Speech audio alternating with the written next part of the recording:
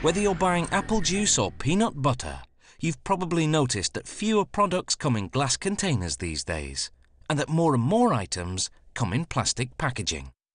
Plastic bottles and jars are lighter to carry and leave no shards of glass to clean up.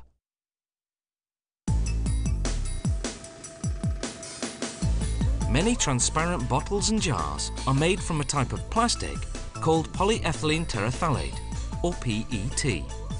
An automated mixer combines PET pellets with flakes of recycled PET. Reprocessed plastic loses some of its physical properties, so the recycled content can't exceed 10%. The PET drops from the mixer into a plastic injection machine that heats it to a piping 315 degrees Celsius. The dry raw material melts into a thick liquid plastic. The machine then shoots it at high pressure into a mould. This plastic injection moulding process casts pieces of plastic called preforms, starter shapes that subsequent machines will transform into bottles or jars. The moulded preforms harden almost instantly thanks to a built-in cooling system. These preforms are now on their way to becoming single-serving juice bottles.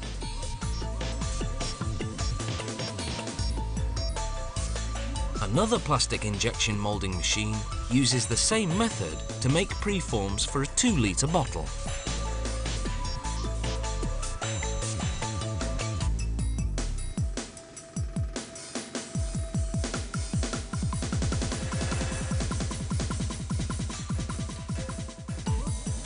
The preform's next stop is a machine called a reheat stretch blower moulder.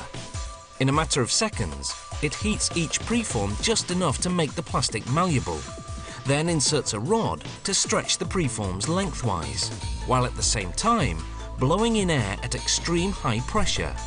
This forces the preform into a bottle-shaped mould. Cold water circulates within the mould to cool and set the plastic almost instantly. The lightning-fast machine churns out over 10,000 bottles every hour. Slow motion is the only way to properly see the machine in action.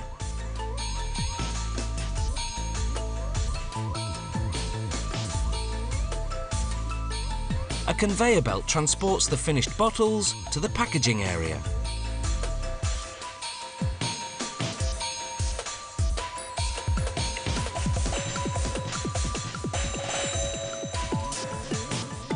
The preforms for certain models first pass through an oven before blow moulding.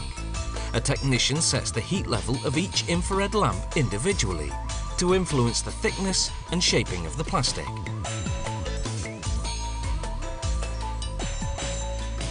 From the oven, the preforms go into another reheat stretch blow moulder that transforms them into, in this case, peanut containers.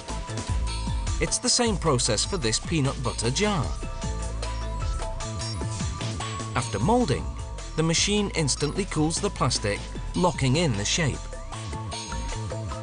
The factory pulls samples off the line at regular intervals for quality control testing. Technicians measure the thickness of the plastic and perform a compression test to gauge its strength.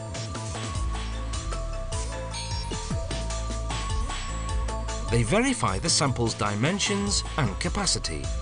They also evaluate resistance to vacuum pressure, because containers are often vacuum sealed after filling.